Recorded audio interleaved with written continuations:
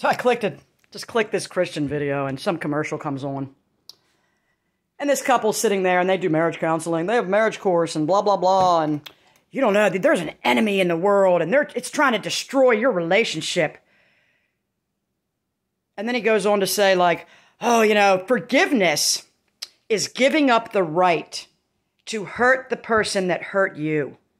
And his wife's sitting there going, that's right, honey. That's just right. That's just right, honey. And ladies, women have a problem holding on to grudges. We're record keepers. I'm a record keeper.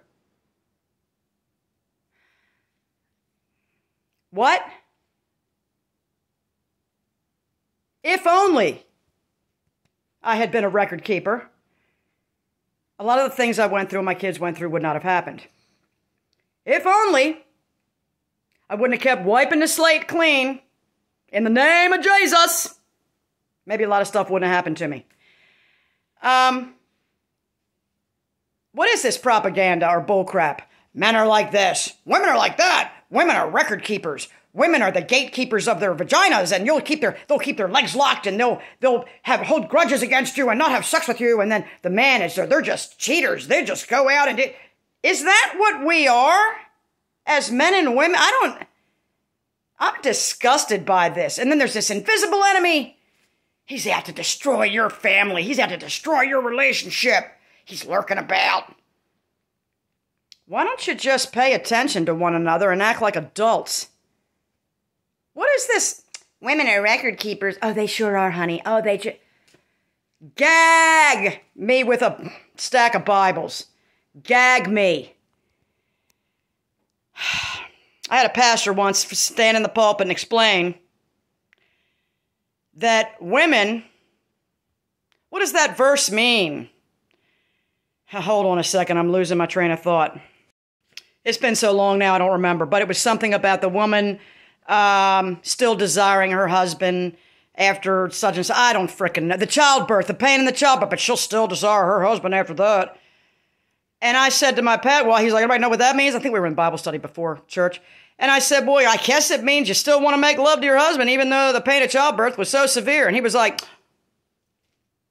no, it means your desire shall be over for your husband. It will be for you to continue to control your husband. You desire to control your husband. All women want to control their husbands. And when they succeed at it, they have no respect for them. And then the marriage is destroyed. I was like, what? I've never one time wanted to control my husband. I wanted my husband to control himself. Well, you want him to do what you want him to do. Well, I want him to behave like an adult. If that's control, I'm sorry. I feel like these teachings that the church comes bringing at us is so insulting to our genders, our humanity,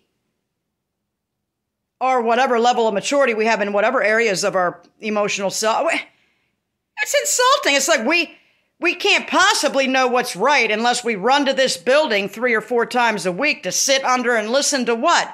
Other fallen human beings tell us what?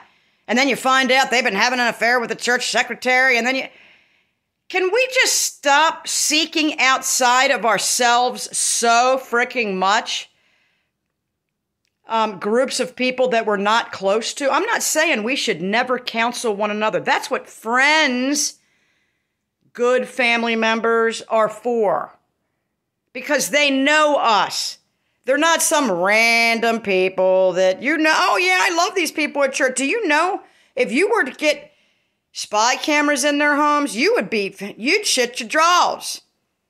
These people are not necessarily what you think they are. I have found this out time and time again, over and over and over and over and over, going, oh my God, I can't believe what these people do behind closed doors or when they leave, or what their marriages are like, or how they treat their kids, or how their kids treat them, or just like, what is going on in this world? We need fewer relationships that we call friends,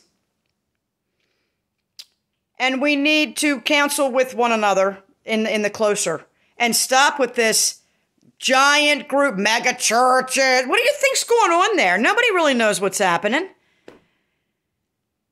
It's a giant concert every weekend. I remember Mom saying, when she was raising me, the mom that raised me, well, if you don't like mega churches, you're not going to like it. Good luck in heaven. You're not going to like heaven. Like, what is it going to be, like a mega church service the entire time? She's like, yeah.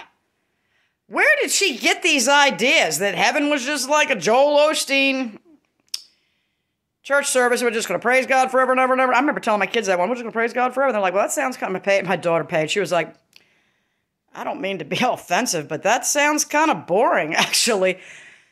And it actually sat in my mind for a long time. I thought, yeah, that does sound like it could get old. I don't know. Anyway, God bless her heart.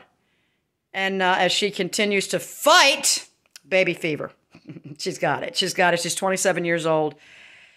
A couple of months ago, a month or so ago, she held her second baby niece in her arms. And yeah, it's like, oh, it's on. And she's like, Mom. I'm like, no, girl, come on, man. You just started pole dancing. You get strong, get your hormones straight, get stronger. Get your head clearer. Your partner just sprained his ankle. Let him heal up, please. Move to that area you want to move to that's child-friendly, that's family-friendly. Get situated, then go for it. If that's what you want to do. You know what I mean? And she's like, you're right. I know I'm right. She's like, got baby fever. I know, girl. Me and Lenny got it when we got together.